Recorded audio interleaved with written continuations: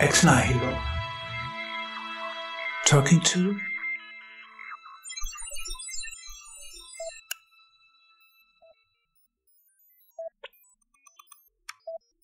Mr. Robert Zubrin. It's wonderful to meet you for a very special reason. You wouldn't probably be able to guess. It's because of this science fiction novel I wrote about 10 years ago titled Score that has this background story of a Mars expedition. The year is 2039 and the crew, just as the expedition lands, receives a video message from a 90-year-old Robert Zubrin, who'd founded the Mars Society in 1998, of course, congratulating them on their success. So you see, you're an old acquaintance, and I'm happy we can welcome you to Ex Nihilo and talk about your recently published book, The Case for Nukes. What's great about your book is how it gives us boomers the story behind the fading of this diegetic dream that we all grew up with about a future of unlimited possibilities. Even more important is that you've given us this beautifully written introduction to nuclear technology that's nuanced enough to satisfy even the hardest science nerds' hunger for details, while also giving us less scientifically bent this excellent understanding of the technology with its pros and cons, all the while making rocket science and space travel sound so fun and adventurous. And then you've included a do-it-yourself chapter on how to build a nuclear reactor. That's absolutely brilliant, I think. Now, I'm curious about the journey of becoming capable of writing such a work. I mean, as a young man who started out as a teacher, what enticed you to enroll in a nuclear engineering program? Well, I had become a teacher as sort of a compromise with reality. That is, when I was a kid, I wanted to be a space explorer. My first memory of any major world event was Sputnik. And while the adults may have been terrified of Sputnik because it meant the Soviets could hit us, to me as a child, I was 5, it was great. It meant that all these science fiction stories, I was an early reader, I was reading science fiction and about space travel, and this was all going to be true, okay? So I wanted to be part of it. And so I'm growing up in the 60s, and we're going to the moon by 1970, we're going to Mars by 1990, and so forth. So I was all in, part of a whole generation of young American, mostly boys, certainly, that were, this was it. And, but then I graduated high school in 1970, went to college, and I'm first generation of my family to go to college. And a couple things are happening. Number one, the space program's vision is shutting down. Nixon, even as they're welcoming the astronauts back from the moon, they're canceling the plans to go on to Mars. This is coming to an end. Secondly, I'm getting the message. Look, you're growing up now, and it's all fine when you're 12 to want to be a space explorer, but now you're going to have to get a job, and when you're part of the first generation of your family to go to college, the concept of going to college so you can get a good job, and so what are you going to be? You're not going to be a space explorer. Those are people, they live on the other side of the TV screen. They're with the movie stars and the famous people. They're not the people in our world, or the people on this side of the TV screen.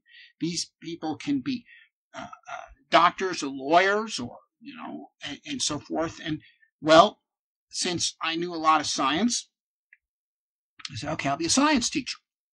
That's something.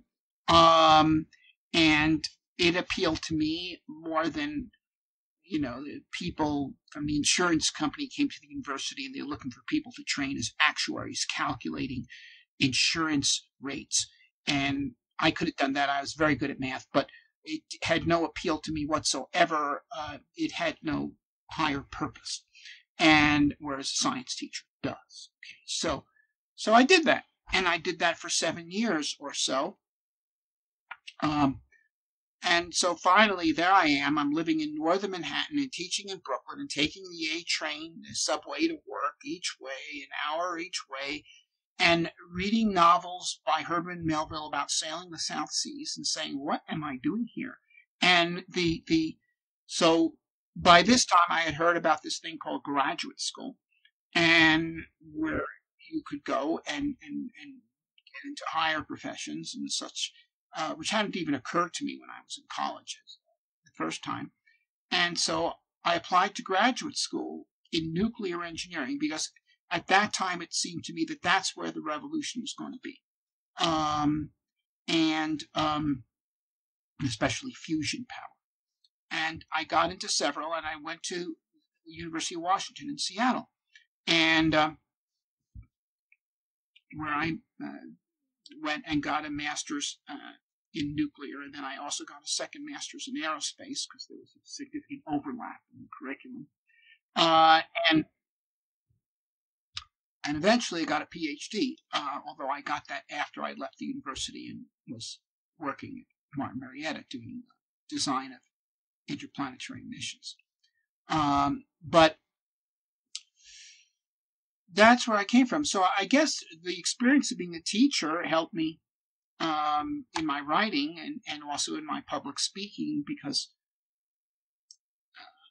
I was able to develop a kind of a skill at reading an audience and seeing if they were following what I was saying, and then changing the presentation to actually reach them. I also have had a private interest in history all my life. I've read a lot of history, and I've always found it a very useful way to teach anything, is to teach the history of things.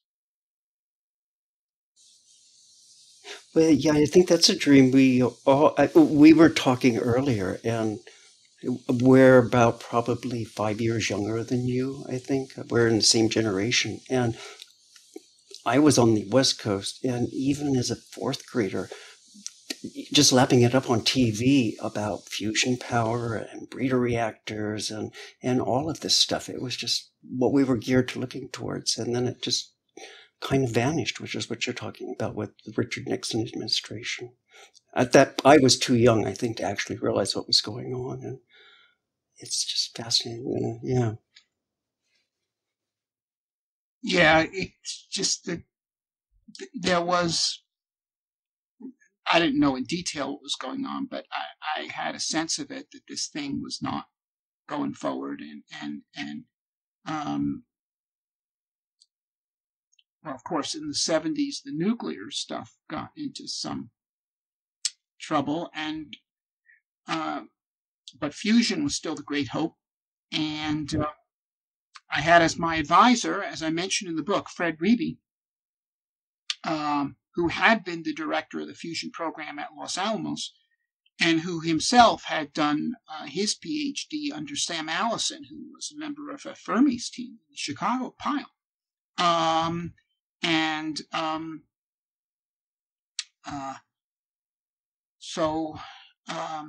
Yeah, and I developed a love for this technology, and I would debate the Sierra Club, in some public fora, and oh, how did that go? Well, here's the thing. Mm-hmm. Here's these guys saying we want to have a clean environment, and so we're against fossil fuels because they have smoke and everything, and pollution, and all this, and furthermore, it's going to run out, so we have to limit industrial growth. And I say, well, here's nuclear power. It has no smoke, and it's never going to run out. And they say, well, we hate that. And why? And eventually I realized why they hated it. And they hated it, in fact, much more intensely than they hated fossil fuels. And the reason is because it would solve a problem they would need to have. Solve the problem they needed to have. And so it de-justified them. Fossil fuels don't de-justify them. Fossil fuels justify them. That's the dragon they're out there to fight. And when you say, but there's no dragon,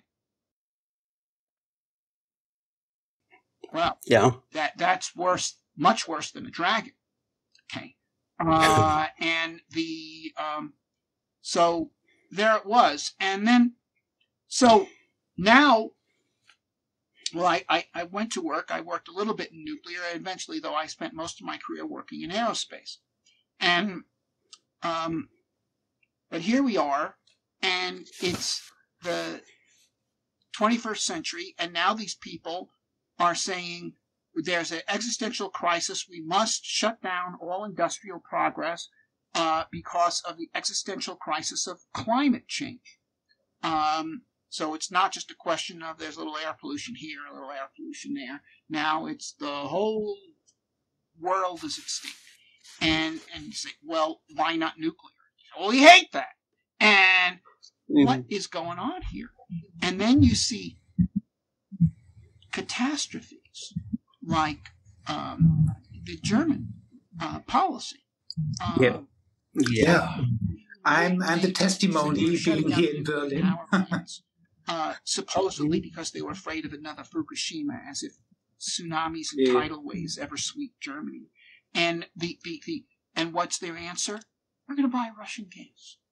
Okay, we're going to ship $80 billion a year to Putin. What's he going to do with it? Well, did you know that they are developing hypersonic nuclear weapons with your money? And well, sorry, but we're afraid of the tsunamis.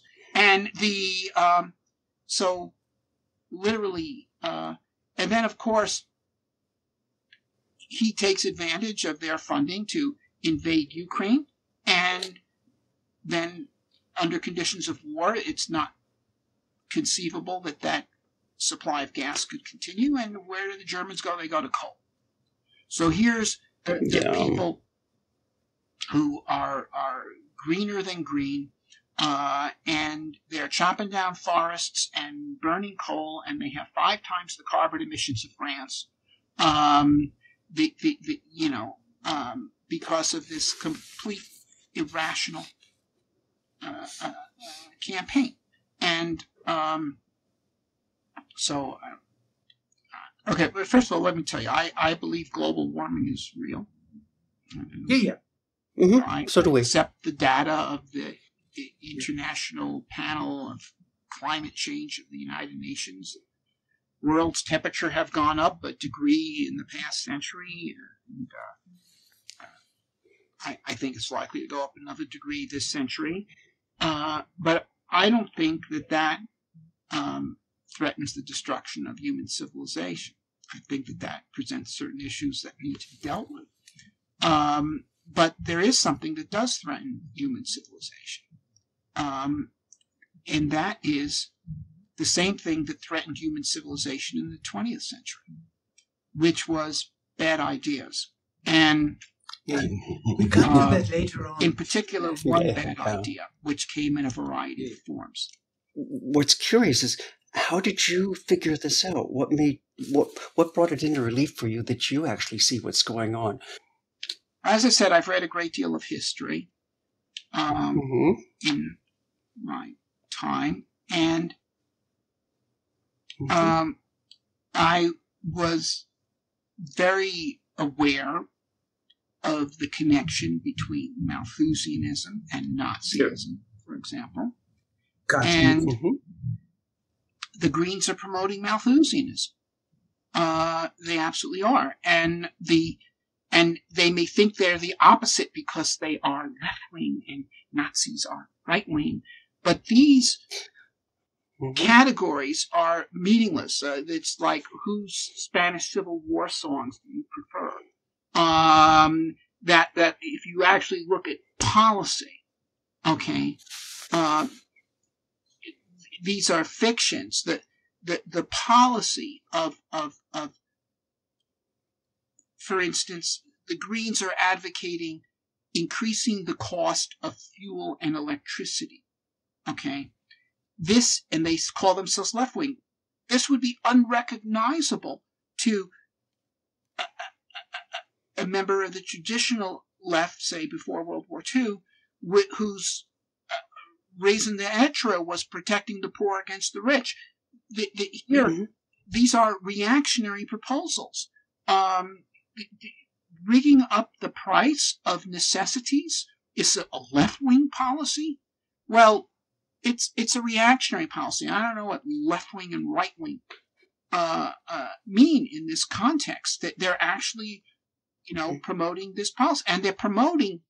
You give the reader this lucidly detailed analysis of our currently available energy resources, making it abundantly clear that biomasses in their raw forms are much less energy efficient than the fossilized forms, and that nuclear technologies are much more efficient and so much less damaging to the environment compared to biomass energy sources, logically making them a thing of the past. However, in this day and age, it's de rigueur to accuse anyone advocating nuclear energy of being a fossil, indulging in some glorious past, of denying climate change, and so on. While, in actuality, you are absolutely aware of anthropogenic climate change. You're not apocalyptic, and you're convinced nuclear energy is the only viable solution for moving forward. So, how would you explain to one of your grandchildren in the simplest way imaginable that there's no way around our use of nuclear technology? The reason why there's no way around our use of nuclear technology is, well, there is a way around. We could retrogress. We could collapse civilization. But if we want to continue with progress, and if we want to continue this grand project, which has lifted about half the world out of horrible poverty over the course of the past 2 centuries, and we want to complete this and lift the whole world out, we're going to have to increase global energy power generation by about 5 times. So these people pushing net zero and so forth are solving or attempting to solve the wrong problem. The problem is not, well, how do we stay where we are and substitute solar energy or wind or something for fossil fuels and see if we can maybe we'll cut our energy in half, but then they'll make up the half. No, we have to increase our energy production 5 times. Look, and let me explain why I say that. The average per capita income in the United States is around $50,000. In cash, it's a bit lower in Europe, but they have various social services. It's about the same, and you work it all out. $50,000 a year, but we still have some poverty here. We still have poverty in America, and there's poverty in Europe.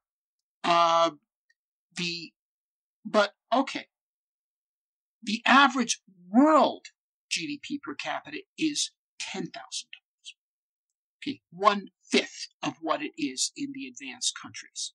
Okay, and half the world is below average. So this is the main problem in the world, is poverty. Okay, poverty kills hundreds of millions of people per year. I mean, some by outright starvation, a much larger number through disease that is made fatal due to various degrees of malnutrition. And then there are the brutalization of conditions of life due to poverty, the lack of effective law enforcement, the lack of opportunity, the brutalization of social relations. All these things figure into poverty, and this is the problem we need to solve. This is the biggest problem in the world. And if we were to make a serious stab at that, if we wanted to raise the whole world to the advanced sector standard of living, we're talking about multiplying the power generation by a factor of 5. And that cannot be done with windmills or biomass or solar power. And it can't even be done with fossil fuels.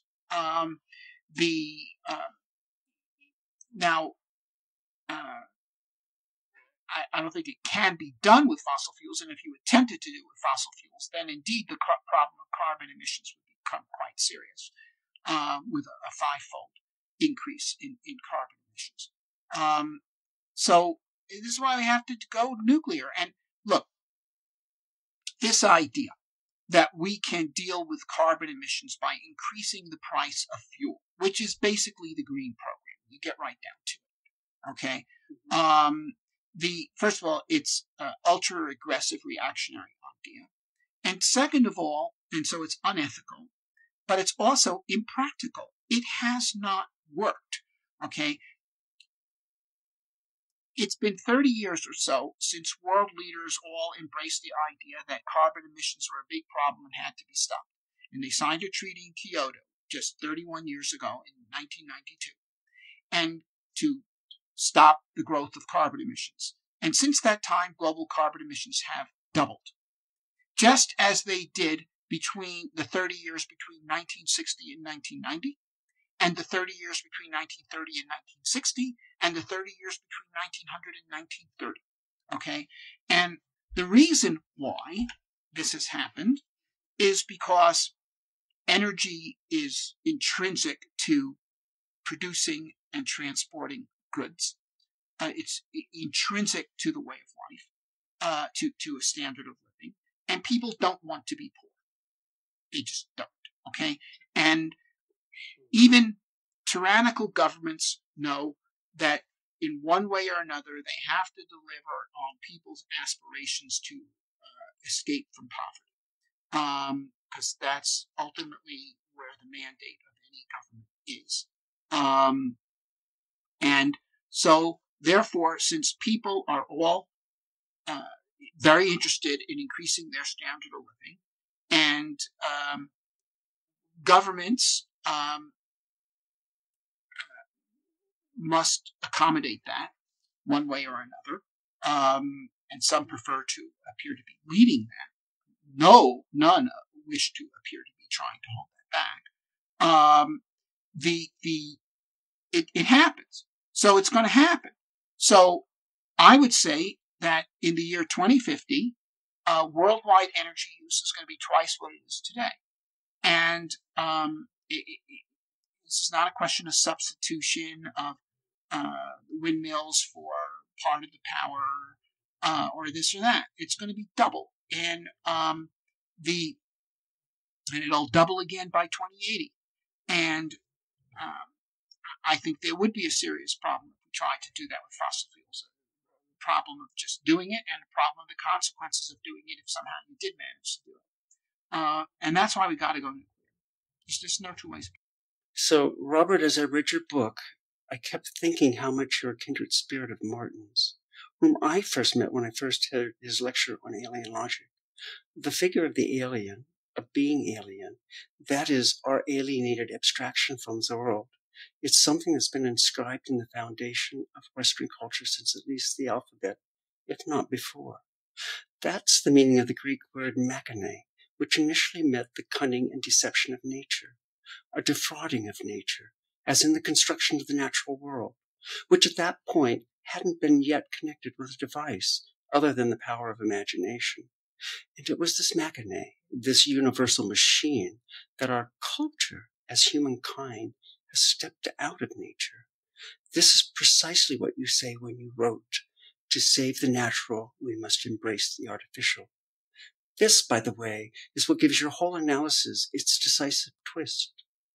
As an exemplar, you make it clear that radium or silicon crystal only makes sense if your culture has the appropriate technology. That is, as a way of having a symbolic order to think and understand it within. I mean, the Romans simply marched over silicon, and none of them would have thought about exploiting it.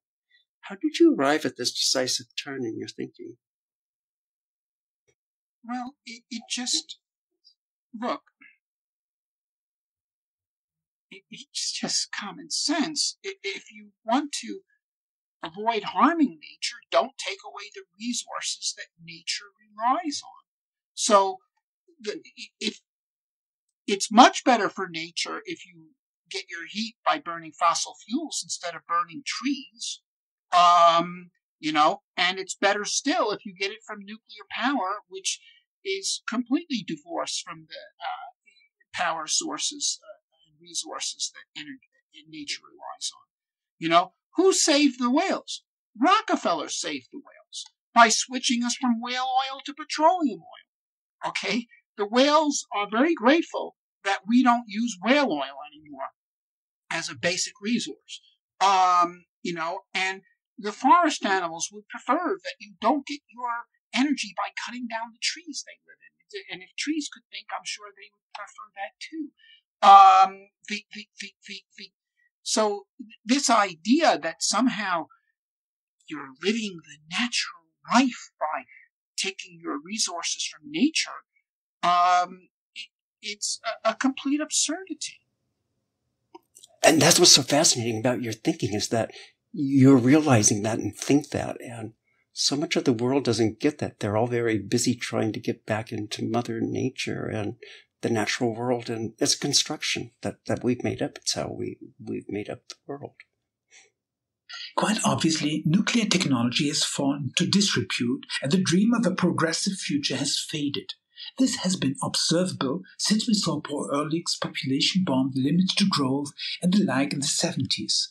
Psychologically, you could say a sense of alienation has taken hold. That's led into the back to nature ideology.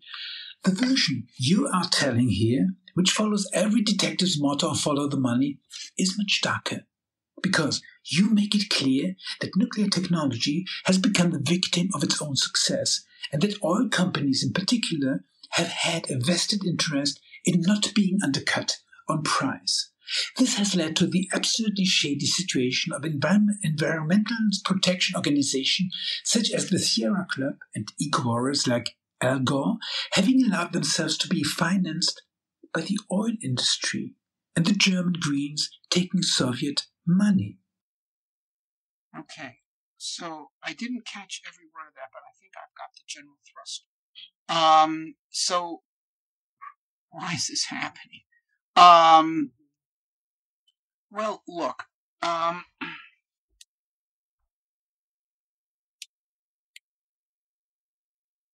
limits of resources. If there isn't enough to go around, then human aspirations must be constrained, and therefore someone must be empowered to do the constraining. And so, therefore, this is a justification for tyranny. Therefore, intellectuals who espouse this ideology will never lack for sponsors. Okay? And so,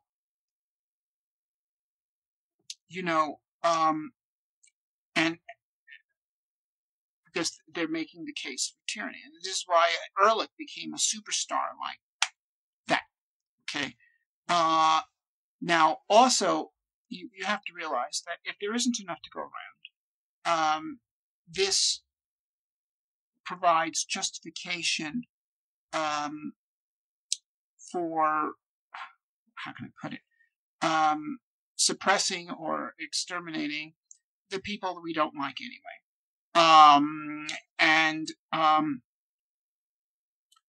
And there is a dark side to human nature that, has no sympathy for people that are sufficiently different from us, and doesn't want to see them enjoying the same things we enjoy, and certainly doesn't want to see them enjoying them to the exclusion of us enjoying them, sees them as enemies. They are the other. And therefore you have this justification. And so, look, I've written another book, which I don't know if you've read. It's called Merchants of Despair, which traces the anti-human movement from Malthus through Darwin, through the Nazis, and then into the post-war population control movement and environmental movement. And the common thread here is, and I mentioned Darwin. Darwinian natural selection is true for primary driver for evolution biology. I'm not denying that. I wouldn't deny that for a minute. But he was very rapidly picked up as justification for European imperialism, survival of the fittest, various reactionary social policies within advanced nations as well, as justification for that. And his theory of natural selection is, while valid for biological evolution, is not valid as the source of human progress. Human progress does not occur by superior nations exterminating inferior nations. Human progress occurs through, and there's a fundamental reason for this, which is that humans can inherit acquired traits, which animals cannot. And furthermore, not only can inherit acquired traits from their own parents, they can inherit acquired traits from anyone. That is to say, inventions are acquired traits. And that means that inventions made anywhere by anyone ultimately can benefit everyone, everywhere. And therefore, the opposite of the National Social Darwinism, which is essentially what Nazism was, is true. That is, Germany today has a much higher standard of living than it had during the Third Reich, despite the fact that it has smaller territory and a larger population. Why? Because of the advance of human science and technology, which has been a global project to which Germans certainly have contributed, as have many other peoples, including notably people they were trying to exterminate.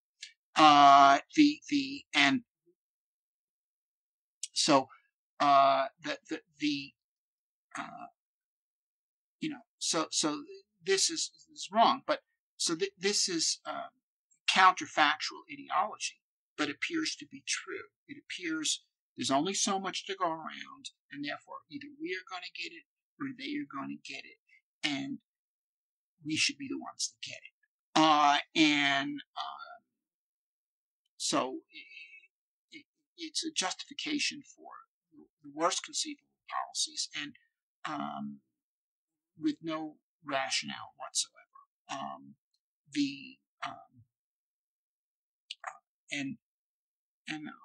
I want to undermine this theology.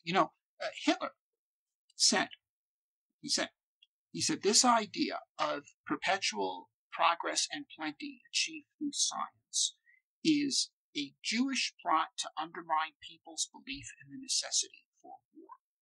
Now, it's not a Jewish plot, but it does undermine people's belief in the necessity for war. And I wish to undermine people's belief in the necessity for war. And therefore, I wish to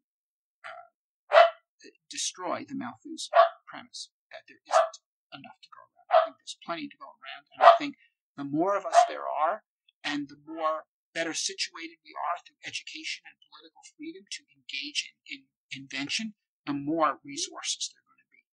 Because, as I said in the book, there's no such thing as a natural resource. There's only natural raw materials. It is human creativity that turns materials into resource. And therefore, the more creators, the more resources. And that's why there's far more resources available to every person on Earth today than there was 100 years ago. And there's far more 100 years ago than there was 1,000 years ago. Because of human creativity. At the end of your book, you come to this conclusion, one which I find is exceedingly compelling, where you come to talk about neo-Malthusianism. This inevitably arises when you're convinced the economy has become a zero-sum game for limited resources. And this initiates something like a symbolic civil war, one which we've just written about as Enzensberger molecular civil war that he explores using Hannah Arendt's thinking on morality. And you link this to the National Socialist mindset. Both Hopkins and I found this remarkable. What can you tell us about how you arrived at this conclusion? Well, to me, look, the reason why I'm for human expansion into space, and Mars being the most favorable location for that, but the more general proposition is the desire for human expansion into space, and for unlimited technological progress enabled by nuclear energy, is the same thing. it is to show that resources are infinite. Okay? That, look, the average piece of granite has 2 parts per million uranium in it and 8 parts per million thorium. And if you were to convert that to nuclear energy, that kilogram of granite would release as much energy as 100 kilograms of oil. So we're surrounded by mountains of energy if we introduce the appropriate technology. And of course, with fusion, 1 gallon of water has enough deuterium in it to release the equivalent of 350 gallons of oil. And here you have Mars. Okay, well, if we can take a rock and make energy come out of a rock, which is what nuclear energy is, okay? It's like Moses taking water out of the rock, okay? We hit the rock, nuclear energy come out. Mars can be made full, rich in resources once there are resourceful people there. And there's no point killing each other, fighting over provinces, if by working together and using the better side of our nature, we can create living planets. Okay, why fight for provinces when we can create planets? Okay, and and this is the answer. And now, in certain ways, the nuclear energy appeals directly to the most practical side of people. Here's a source of energy. You can make cheap electricity, so forth. Okay. But still, people like the Club of Rome, say, well, yeah, well, this and that, but ultimately there's only so much here. Okay. And trying to convince someone who's embraced that argument is like trying to convince a mathematically illiterate person that there's an infinite number of points in a line segment. If you have a line segment that is 1 centimeter long, can there be an infinite number of points in this? Well, if you understand mathematics, the answer to that is yes. But if you are an uneducated person, it seems like a ridiculous proposition. Nuclear energy is showing that there are infinite number of points in the line segment. Going to Mars is showing that there's a line that extends infinitely in both directions, and that even a mathematically uneducated person can appreciate would have an infinite number of points. So these are 2 different arguments for the same proposition, that resources are infinite. It is human creativity that defines resources, and the more of us there are and the more free we are, the more resources there are.